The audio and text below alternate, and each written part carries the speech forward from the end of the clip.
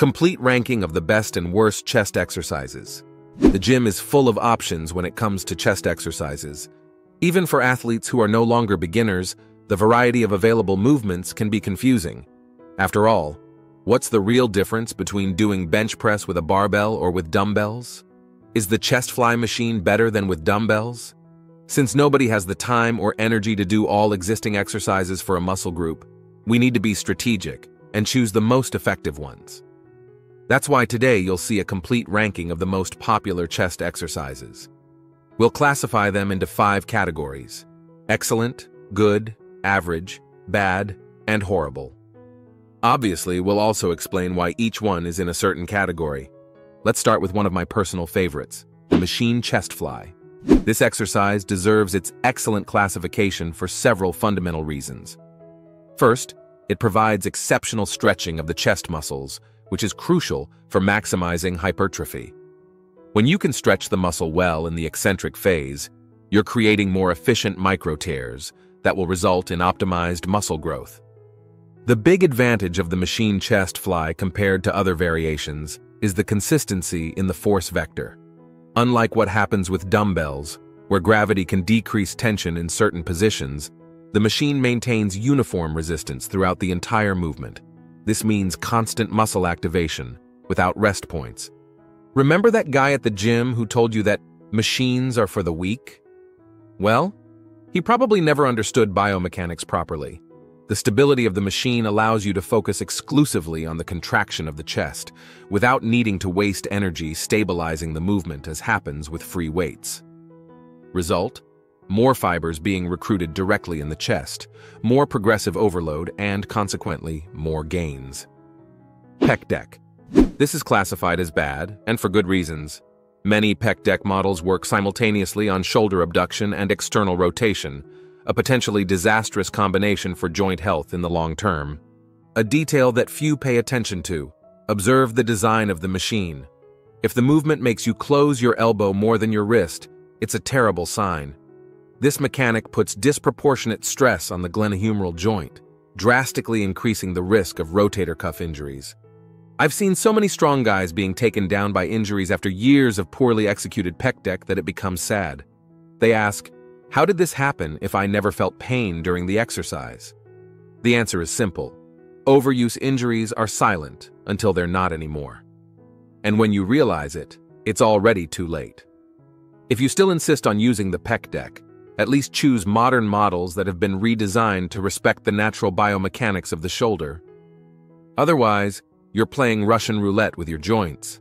And believe me, it's not worth risking years of progress for a bad exercise. Dips. Dips is one of those exercises that divides opinions. On one hand, it's a powerful compound movement that simultaneously works the chest, triceps, and even the shoulders. On the other hand, its effectiveness for the specific development of the chest leaves something to be desired in some aspects, justifying its classification as average. The main issue here is the working angle. For dips to really emphasize the chest, you need to lean your torso forward and open your elbows more during the movement. Without these technical adjustments, the exercise quickly transforms into predominantly triceps work. Another factor to consider is that many practitioners cannot achieve full range of motion in the movement, especially at the beginning. They do only half the dip, significantly limiting the stimulus to the chest. For those who already master the exercise, it can be a useful tool in the arsenal, especially for working the lower portion of the chest. But honestly, there are more efficient and direct options if chest development is your main goal. Use dips as a complement, not as the base of your chest workout. Decline push-up. The decline push-up deserves its classification as a good exercise for several practical reasons. First, it intensifies the work on the lower portion of the chest, an area that many struggle to develop adequately. By elevating your feet, you change the working angle and increase the load on the lower chest. A frequently ignored advantage of the decline push-up is the possibility of progressing without expensive equipment. You can start with your feet at a low height and gradually elevate the position as your strength increases. For more advanced practitioners, adding a chain around your neck or a backpack with weight on your back creates efficient progressive overload. Have you noticed how many calisthenics athletes have impressive chests? This is no coincidence. The decline push-up simulates a natural movement pattern that respects the body's biomechanics, resulting in harmonious development and significantly reducing the risk of injuries. The big limitation, of course, is that eventually you'll reach a plateau in overload. Unlike exercises with weights, there is a ceiling to how much you can progress just with body weight. Even so, until you reach that point, the decline push-up provides an excellent stimulus for hypertrophy and strength, especially for the lower part of the chest. Incline machine bench press. The incline machine bench press is one of the treasures of modern bodybuilding, deserving its classification as excellent. Let's be honest, how many people do you know with a really developed upper portion of the chest? Very few, right? And this is not by chance. The upper region of the chest is notoriously difficult to activate and develop, mainly because many traditional exercises cannot create enough tension in this specific area.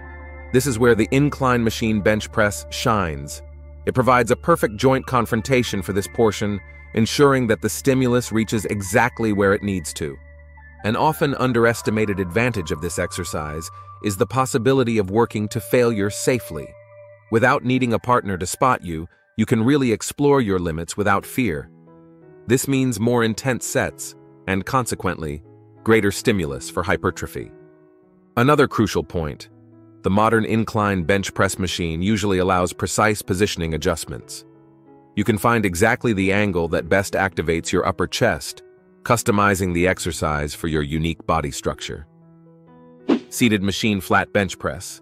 The seated machine flat bench press falls into the average category because, although it has its merits, it also presents significant limitations. For beginners, this exercise is an excellent starting point. It offers stability, safety, and ease of execution, allowing you to learn the movement pattern without risks. The fundamental problem lies in the mechanics of the movement. Although the machine allows a good stretching of the muscle in the eccentric phase, it fails to provide a complete shortening in the concentric phase. It's like stretching an elastic band and releasing it before reaching the maximum point of tension. You lose part of the benefit. Have you noticed how some people spend years doing this exercise and chest development seems to stagnate at a certain point? This biomechanical limitation is often the culprit. The machine simply doesn't allow that powerful final contraction that really stimulates deep muscle growth. That said, the machine bench press still has its place in the training routine. It's perfect for high fatigue days, when coordination may be compromised, or as a complementary exercise after more intense movements. Just don't make it the exclusive base of your chest training, or you'll be limiting your own development potential. Incline dumbbell bench press. The incline dumbbell bench press is a true champion among chest exercises, fully justifying its classification as excellent. One of the biggest advantages of this exercise is the freedom of movement it provides. Unlike the barbell, which forces your hands to stay in fixed positions, dumbbells allow you to find the perfect angle for your specific joint structure. This personalization of the movement is revolutionary for those who have already faced shoulder discomfort. You can simply slightly rotate your wrists and adjust the trajectory to find the most comfortable and efficient path for your joints. Result? Greater muscle activation with lower risk of injuries. The range of motion provided by dumbbells is another important differential. You can descend more deeply, creating superior stretching in the chest fibers, especially in the upper portion that is so difficult to develop. Have you noticed how many elite bodybuilders prefer dumbbells to barbells in their preparations? It's no coincidence. Load progression may be slower with dumbbells, but muscle development tends to be more complete, symmetrical, and with less joint wear in the long term. Quality over quantity, always. Plate press. Let's be direct. Despite the burning sensation it can provide, this exercise is fundamentally flawed in its basic mechanics. The central problem of the plate press is that it doesn't produce working force against the direction of the chest muscle fiber. To understand this, think about the direction in which your chest fibers run, from the sternum toward the humerus. An efficient exercise needs to create tension along this line. The plate press, however, generates a force perpendicular to this direction, resulting in extremely inefficient activation. It's like trying to cut a tree by rubbing the axe laterally on the trunk instead of striking it perpendicularly. You'll sweat, you'll feel like you're exerting force, but the result will be minimal compared to the effort applied. Many fall into the trap of the plate press because they feel a burn in the chest during the exercise. But don't be fooled. This sensation is mainly due to isometric fatigue and doesn't necessarily indicate an efficient stimulus for hypertrophy. Before we continue, don't forget to subscribe to the channel. Having constant access to correct and science-based information is what will make you progress with health in the long term in the bodybuilding world. Flat dumbbell bench press. The flat dumbbell bench press easily deserves its classification as an excellent exercise for the chest, practically for the same reasons which make the incline dumbbell bench press excellent, except, of course, for the fact that it doesn't work the upper portion of the chest. Another benefit that we didn't comment on with the incline dumbbell bench press is the implicit unilateral work in the exercise. As each arm needs to stabilize its own dumbbell, muscle imbalances tend to be naturally corrected over time. Barbell bench press. The barbell bench press, often revered as the king of chest exercises, actually deserves a more modest classification as average. Don't misunderstand me. It is indeed a powerful exercise, but its risks and limitations often outweigh its benefits for the majority of practitioners. The main advantage of the barbell bench press is the possibility of using really heavy loads. This characteristic makes it excellent for developing raw strength in the chest. However, this same quality carries with it a high risk of injury. Even powerlifting athletes, specialists in this movement, suffer frequent injuries. For the average practitioner who trains alone, without refined technique or reliable training partners, the risk multiplies. Load progression presents another significant challenge. Unlike machines or even dumbbells, increasing the weight on the bar often means jumps of 2.5 or 5 pounds, increments that can be excessive for sustainable progression in the long term. This leads many to force inadequate techniques just to accommodate the additional weight.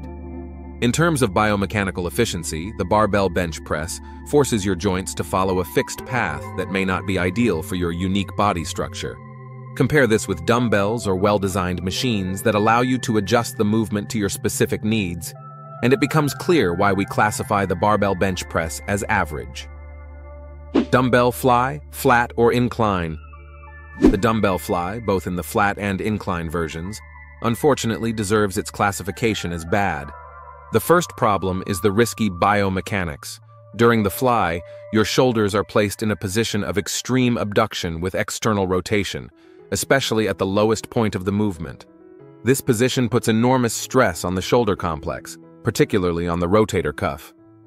Another critical problem is the technical execution. The vast majority of practitioners completely lose tension in the chest in the final phase of the movement, when the dumbbells approach each other. They tend to close their elbows too much, transforming the end of the movement into something similar to a bench press, nullifying the purpose of the exercise. The risk-benefit ratio simply doesn't compensate. For the small additional activation that the dumbbell fly provides compared to safer alternatives, the potential price in terms of joint health is too high. There are at least half a dozen exercises that work the chest in a similar or superior manner without putting your shoulders at risk. Push-ups. The traditional push-up deserves its classification as a good exercise for the chest for several solid reasons. One of the biggest advantages of the push-up is its versatility. You can easily modify it to emphasize different portions of the chest. Push-ups also shine in advanced techniques like bisets and post-exhaustion methods. The main limitation, of course, is long-term progression. Once you can comfortably perform 20 to 25 repetitions, the stimulus for hypertrophy begins to decrease significantly. High pulley crossover. The high pulley crossover is truly an elite exercise for chest development, deserving its classification as excellent. This movement especially shines in working the lower portion of the chest, an area that many struggle to develop adequately. The great magic of the crossover is in the resistance curve it provides. Unlike free weights that depend only on gravity, pulleys maintain constant tension in the muscle throughout the entire arc of movement. This means that your chest never rests during the execution, maximizing time under tension, a crucial factor for hypertrophy. Execution flexibility is another strong point. You can easily adjust the angle of the movement, the position of the body, and the amplitude to emphasize different portions of the chest or work around specific limitations. Feeling discomfort in the shoulder? Simply slightly modify the trajectory to find the most comfortable path for your joints without sacrificing the effectiveness of the exercise. Pullover. The pullover occupies an interesting position in the arsenal of chest exercises, deserving its classification as good. This unique movement has the peculiar characteristic of simultaneously working the chest and the latissimus dorsi, making it almost a hybrid between exercises for chest and back. For the chest, the pullover mainly works the lower and outer portion, areas that often need additional attention for complete development. The extreme stretching it provides in the eccentric phase creates a differentiated stimulus that few other exercises can replicate. It's that sensation of chest opening that many practitioners describe. However, the fact of dividing the stimulus between chest and back prevents the pullover from being classified as excellent for the chest. It's like trying to serve two masters, effective for both, but not maximized for either. This doesn't diminish its value as a complementary exercise in the training routine, especially for those seeking balanced development of the upper body. Low pulley crossover. The low pulley crossover enters the excellent category.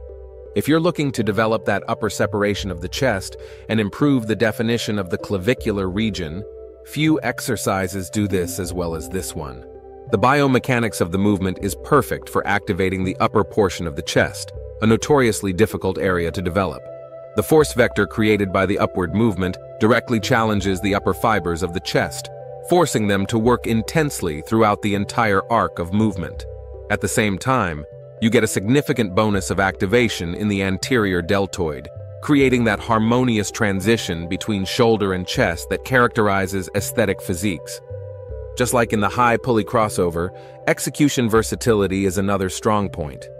Mid-pulley crossover. We finish our analysis with the mid-pulley crossover, an exercise that deservedly receives the excellent classification.